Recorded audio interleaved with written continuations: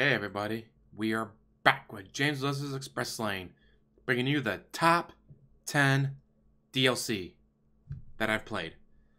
A couple of times no, because the expansions and, obviously I don't want to spoil it, but some of these games, everyone's played, everyone's heard of, everyone's loved.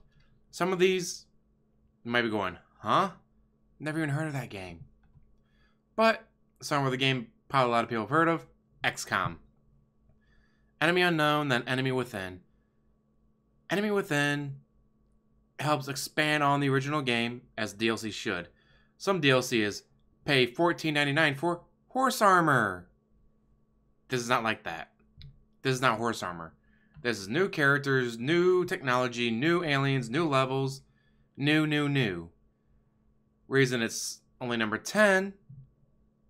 And actually, this might be the easiest one. Because 7 of them, like, this should be higher. Well, no, that should be higher. Well, no, that should be higher. They should all be higher. This one, no.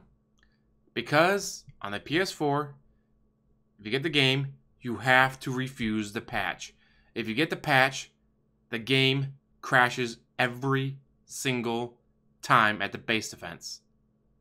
Every single time. There's no way around it. If you get the patch, it will crash there. If you don't get the patch, game will crash elsewhere. Sometimes. Not always. So you have to decide between bugs and issues and some crashes maybe throughout the game, or being unable to beat the game because it crashes every single time at the base defense. No matter what. Terrible. Next.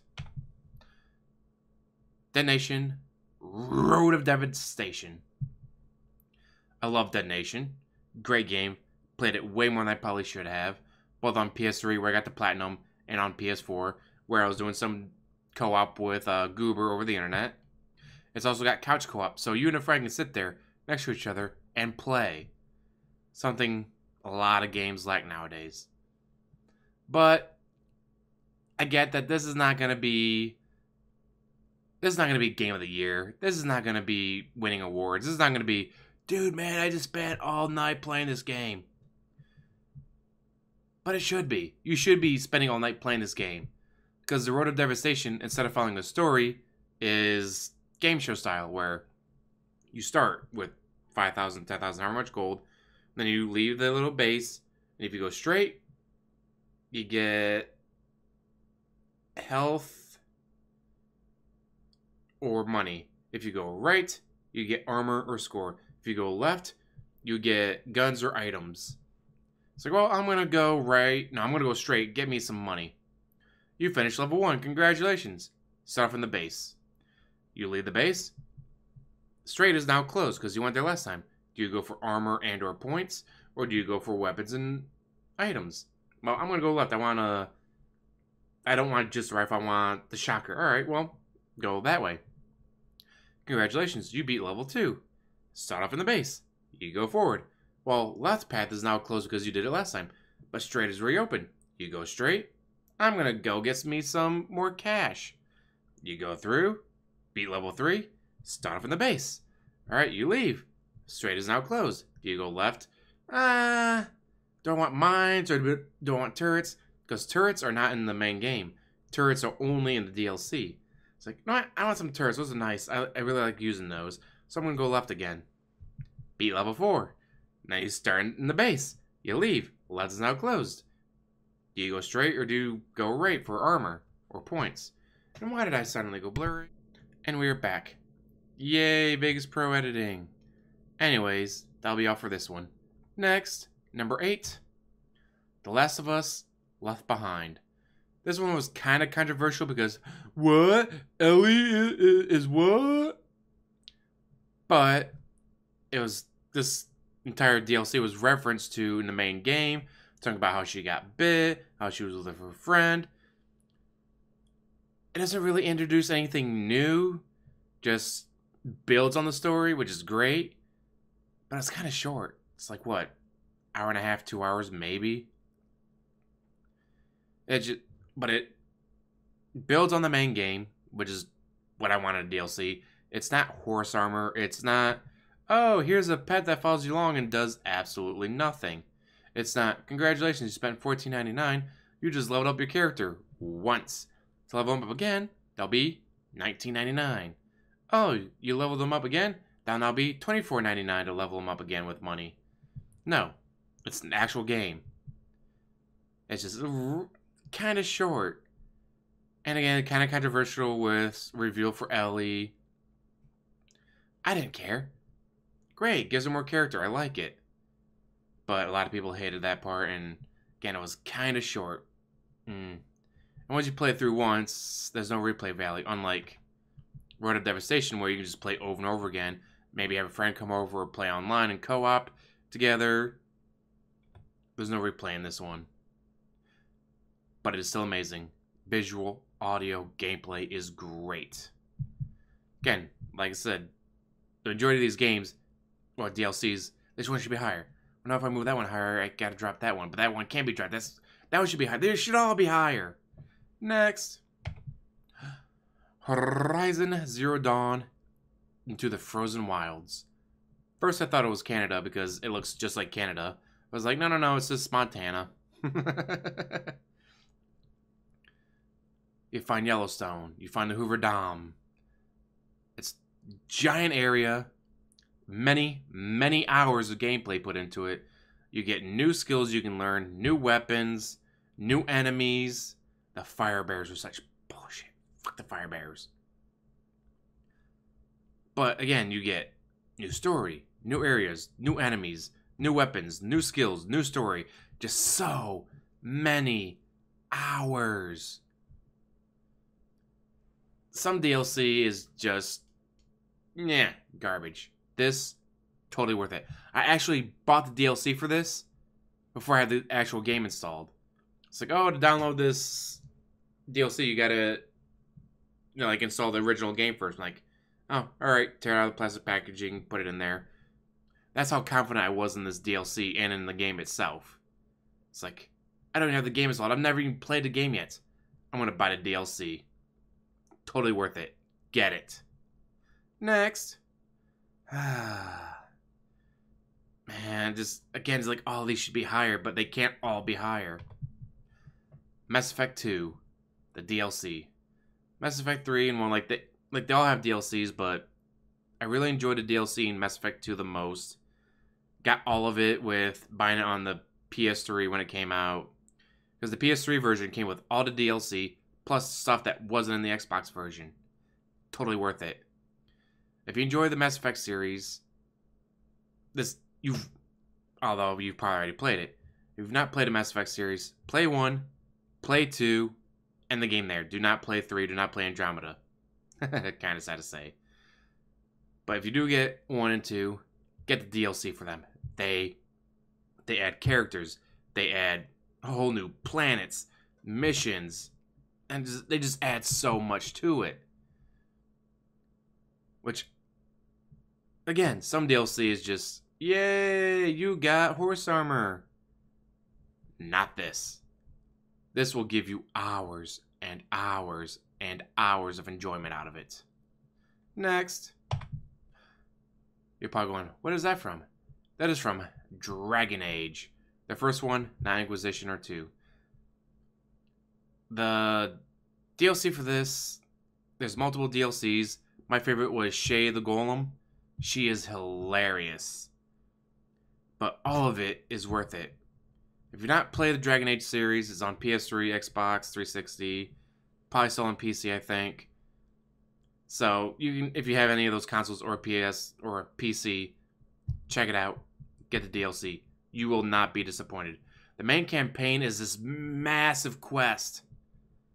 This adds even more.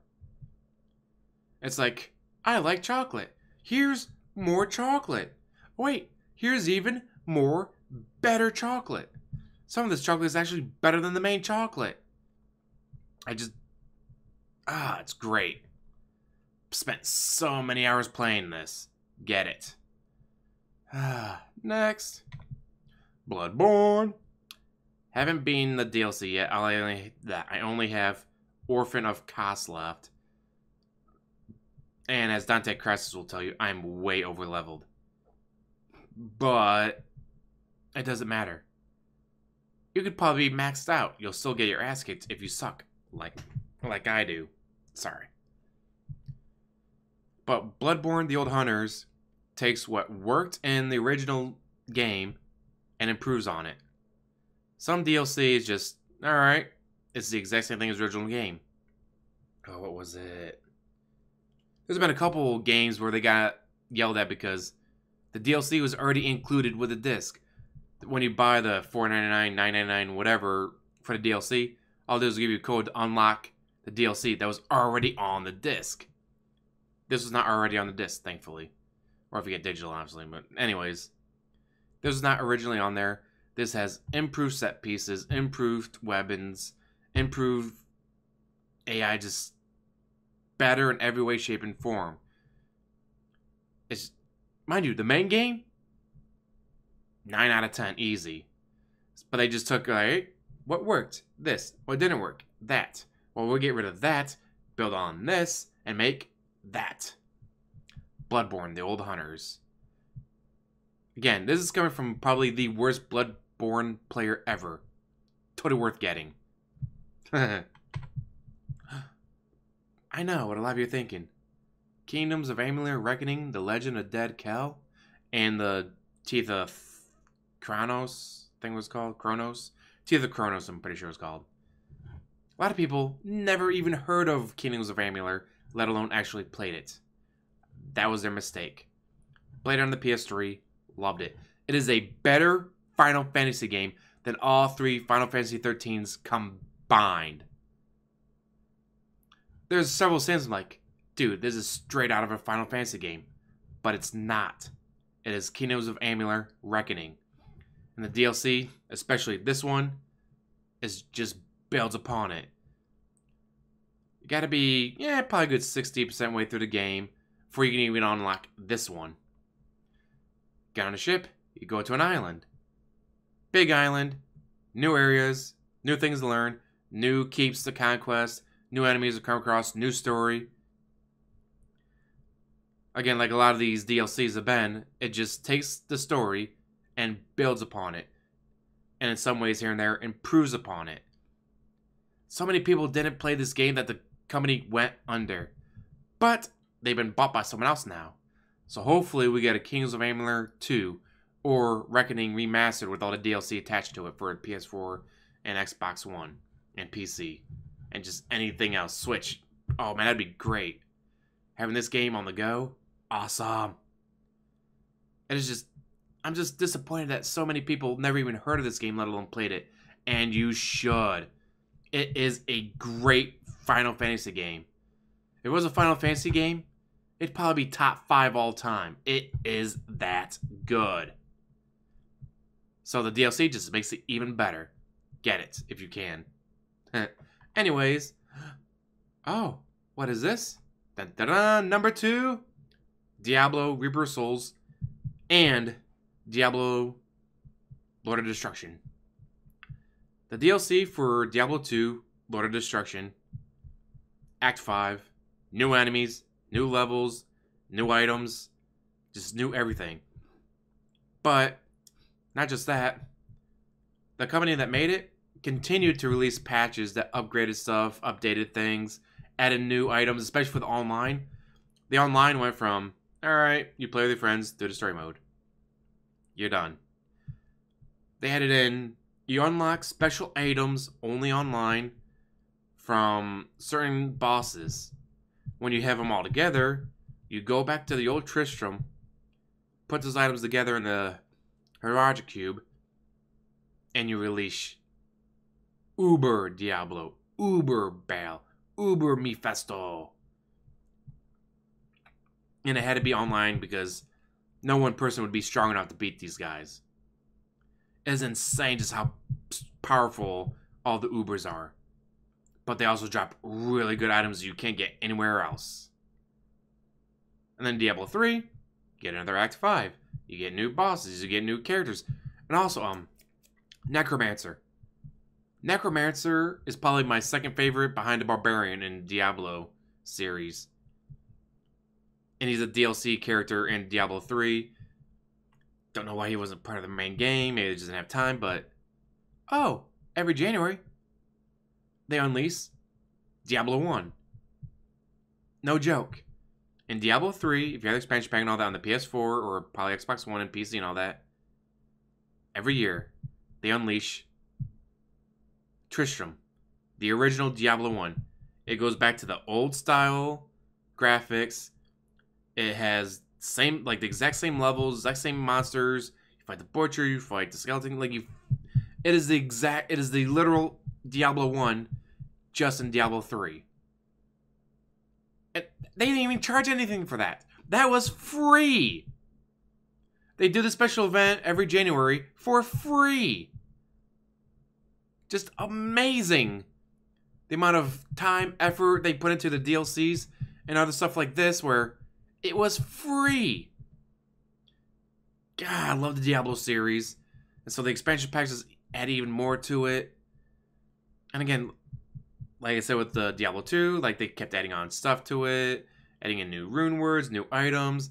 Like, oh yeah, we're gonna unlock this. You can't forget the cow level, obviously, in Diablo 2. But they just added more to it. And then in Diablo 3, you get the Reaper of Souls expansion pack, you get Necromancer, and then you get stuff like the Tristram event every January. It is just so much that they put into these games, and then they add more, better, cooler, just random stuff like that. No other reason than, we can. Now, what could possibly be number one? I mean, all these games, alright, except for the bugs. XCOM Enemy Within, good. Red Dead Devastation, good. Especially if you're a fan of the top-down, thumbstick style shooters. Last of Us, Left Behind, little short, adds onto the story. Great visual, audio, gameplay, great, great, great. Horizon Zero Dawn, Frozen Wilds. Huge area, new monsters, new items, new skills. Just great. Mass Effect 2. Build upon that with new areas, new monsters, new everything. Just build, build, build more into what is already good. Dragon Age. Just their DLC. Especially, I love Shay. Shay is hilarious. There's one point you went somewhere. She's a golem, but she was frozen as a statue for a while.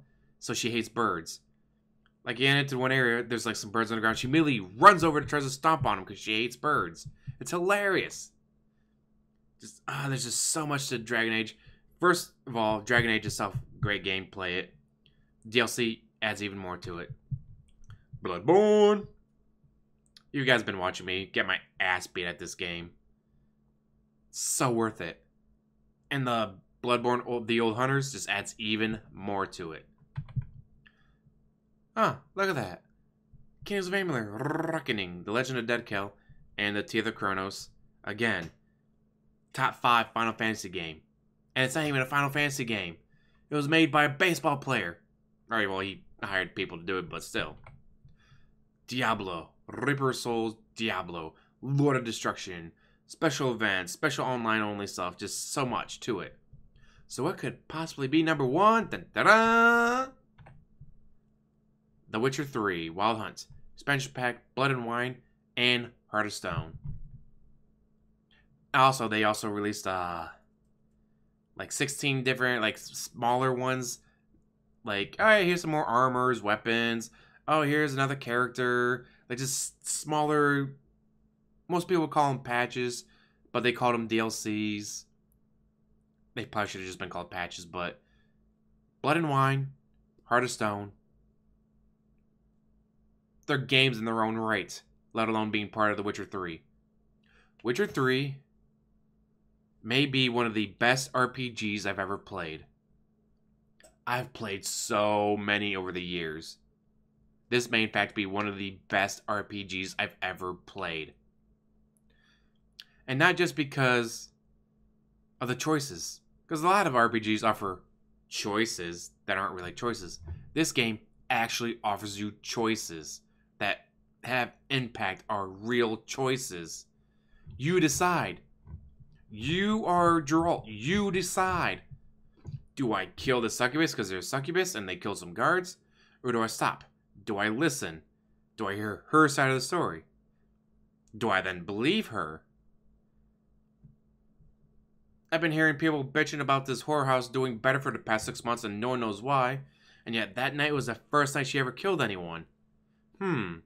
Maybe she's telling the truth that she just got a little too drunk that night, wasn't careful, got cornered, and defended herself. You know what? I'll let her go. But others won't. Others just go, there she is, kill her. Others will listen to her and go, yeah, that's all well and true, but you're a succubus, die. It's just, and of course the visuals, oh my, the rain, storm, weather effects are amazing. There's just so much going on. I cannot praise this game enough. 10 out of 10 is not good enough for this game. 11 out of 10 might be good enough for this game. Especially with the expansions. The expansions are, the game itself, but with the expansions, there's just no way to describe just how great this game is, including the DLCs. If you have Witcher 3, you have to have the DLCs. There's no ifs, ands, or buts about it. You have to have the DLCs. Just saying. But, what are some of your favorite DLCs? Obviously, these are just the ones that I've played. There's plenty of DLC out there that I've never played, from games I've never played. Or maybe I played the game, but I just, I don't really need a DLC for this, do I? I want to hear from you guys, as always. The more I hear from you guys, the better. I like the interaction. Obviously, I'm not going to be like some people and, ban comments, which is stupid. But I will say, Darkside Phil inspired me to do this list because he was bitching about the Spider-Man DLC. All DLC is garbage. There has never been a single good piece of DLC ever. All DLC should be banned. It's like, really? Really? All DLC is bad? All DLC is garbage? Don't get me wrong. Some of it is horse armor that adds absolutely nothing to the game. Some of it is microtransaction-y. But others, like those I just listed, are amazing. And again,